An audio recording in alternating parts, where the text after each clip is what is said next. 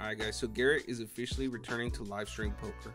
The other day, Garrett announced that he was finally going to be playing a few live streams in the next couple of weeks. As of right now, Garrett is only scheduled to play on 2 streams that we know of, but he did say that he might start wanting to play more live streams. His first game back is going to be on December 13th at the Tropicana, and I didn't see a full list of players for this game, but one person we do know is going to be at this game is Eric Person. Poker.org. Everyone knows I love being up here in the Pacific Northwest, so it takes a big game for me to stream, for me to fly back down to Vegas.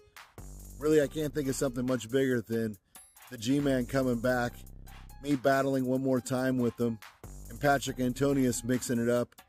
There's going to be some fireworks. You know, it's been 15 months since I've seen the G-Man across the table from myself, and I'm looking forward to playing with him. I missed him, and I'm looking forward to actually crushing his soul. So tune in Wednesday. Let's see what fucking happens. Let's go. The buy-in for this game is set at 100,000, and the only other player that's been announced is Patrick Antonius. So honestly, right now, I'm not even really sure how many players there's going to be at the game. And surprisingly, there's actually even less information about the game on Friday. We do know that this game is going to start at 4:30 and that it's being hosted by WPT. Again, I didn't see a list of players for this game, but apparently it's going to be a 300-600 game. So Garrett's actually going to be playing some pretty big games when he comes back. One thing I did notice though is that up until about 3 weeks ago, WPT hadn't posted any live streams for over 2 years. But it does look like they've been posting a bit more lately, so I feel like there's a good chance that we're going to start seeing a lot more streams from them soon.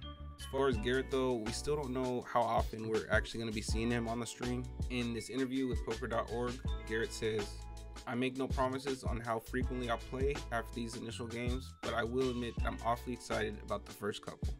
I was a little surprised because I haven't actually seen any promotion for these live streams. WPT and Poker.org posted like one tweet about it and then they just kind of left it there. But either way, I'm definitely going to be watching both of these streams.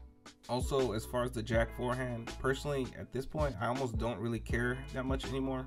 I know that there was a lot of money involved, but I feel like at a certain point everyone kind of just has to move on. Garrett was one of the first players who actually got me into watching live streams because I actually enjoyed watching his playstyle. And it's also the reason I enjoy watching people like Keating or Nik Airball on stream. I feel like people enjoy watching live streams because they want to see which playstyle is the best. To me, personally, watching a good poker game is kind of like watching a UFC event, which might sound crazy to a lot of people, but it's always been insane for me to watch people bet hundreds of thousands or millions of dollars on a hand that only took 2 minutes. I feel like I've been seeing a lot more hate for Garrett lately than usual, but I'm pretty sure that most of you guys are still going to watch the streams anyway. I know I'm probably going to be watching both of them live, so I'm going to do my best to keep you guys updated as much as possible.